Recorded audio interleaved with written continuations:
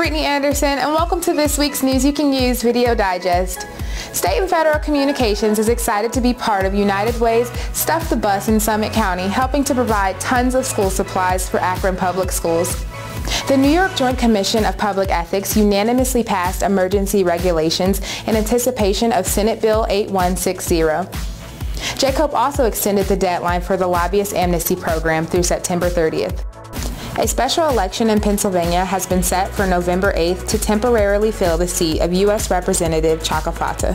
In Mississippi, two special elections will take place in House District 89 and 106 on November 8th. And Ohio has a special primary election that will be held on September 13th to fill a general election ballot vacancy for Ohio's 8th Congressional District.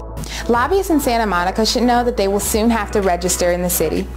Well, that's the news roundup we have for you this week, and State and Federal Communications would like to wish all the summer 2016 interns the best as their internship comes to a close today. Be sure to check out their tribute on Lobby Comply and keep up with News You Can Use for all of your government relations news. I'm Brittany Anderson, and from everyone at State and Federal Communications, we'll see you next week.